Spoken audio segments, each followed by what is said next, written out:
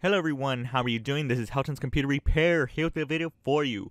Windows Firewall allows you to create custom roles and allowing or blocking apps from accessing your network. If you don't want to lose any of the current firewall settings after reinstalling, or you need to migrate the firewall exceptions on a new PC, it is a good idea to make a backup of your firewall rules. This is also important in case you're going to do changes underneath firewalls and you don't want to mess it up. So on this video, we're going to be showing you how to pretty much export or import the firewall policies in Windows 10. So let's go ahead and get started.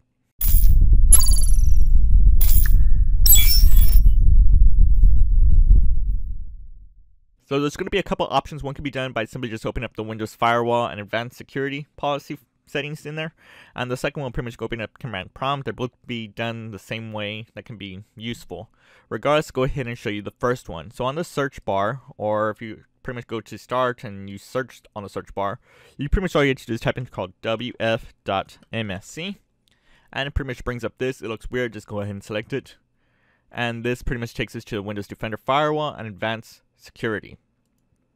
And once you get to there, just go to the right side and I'll see something called Export Policy. Go ahead and select it, and depending where you want to save it, if you want to save it on a flash drive, you'll pretty much go to this PC, find your flash drive, select it. I'm pretty much going to save mine on the desktop. And whatever you want to name it, pretty much I'm going to name mine pretty much Backup Firewall. I'm trying to spell that for a bit. There it is. And pretty much I'm going to put a dash to there just to make it look cool. That's how I like it.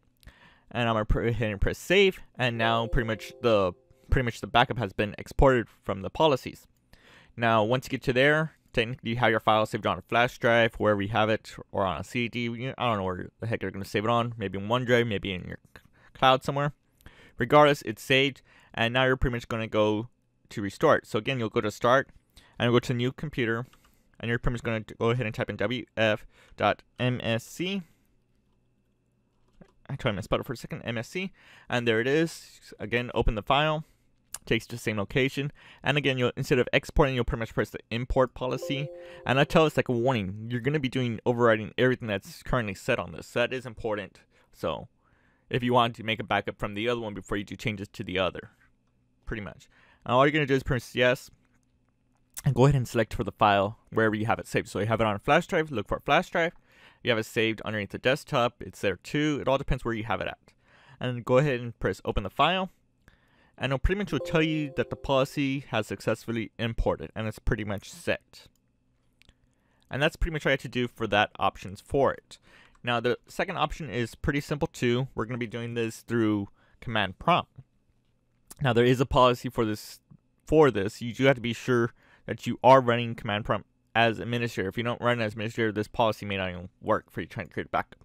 So on the search bar, or open up the start menu, regardless you get to there, type in CMD and you should see Command Prompt. Right click on it and select Run as Administrator. Again, you have no clue how many times I have to tell this to people, and yet they still do not do that. Regardless, Run as Administrator. And you'll probably be prompted to go ahead and press yes. And then it should look like this. What we're going to do is type in net sh space adv firewall space export. Now we're going to put, if I'm correctly, I think it's quotations right here, quotation. And we're going to type in c:/, that's pretty much the C drive.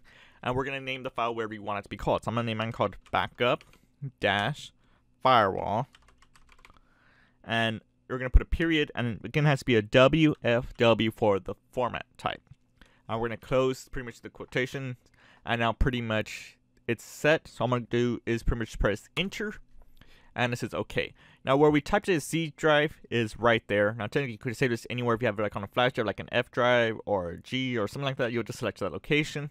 Regardless, it's saved in C drive, then you can copy it after. So if I go to C drive, well, this PC, or technically if you go to Explore, I may not have it on your desktop, then go to this PC, and then there's C drive.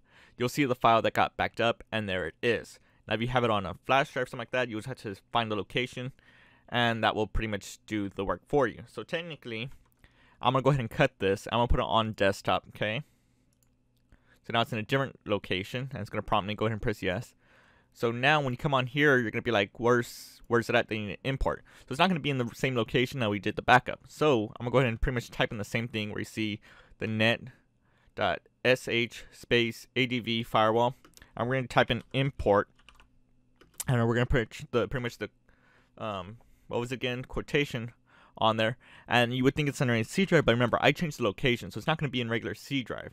My location right now is underneath, if I show you this correctly, it's underneath C drive, then users, and the name of the current user that you are using, mine's user, and underneath desktop. So this is a humongous list right here, and there's the file. So if you have it on a flash drive, you would have to do the same thing too. If you have a flash drive that's underneath F or G or H or something like that, a CD drive, regardless, you have to type in the type on there.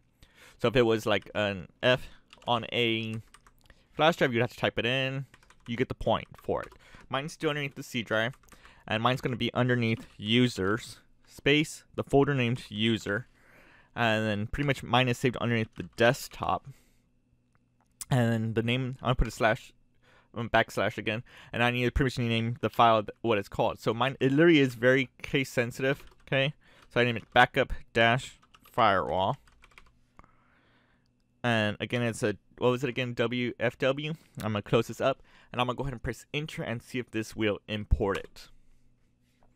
And it says okay, so it is now imported and it is set. Now, if you don't really care about this and you didn't want to import it or export it like this, you just had a problem here underneath the command prompt, you actually do a pretty much simple one I'm going to show you anyway. Also, just type in net sh, and we're just going to type in ADV firewall. And pretty much we're going to type in reset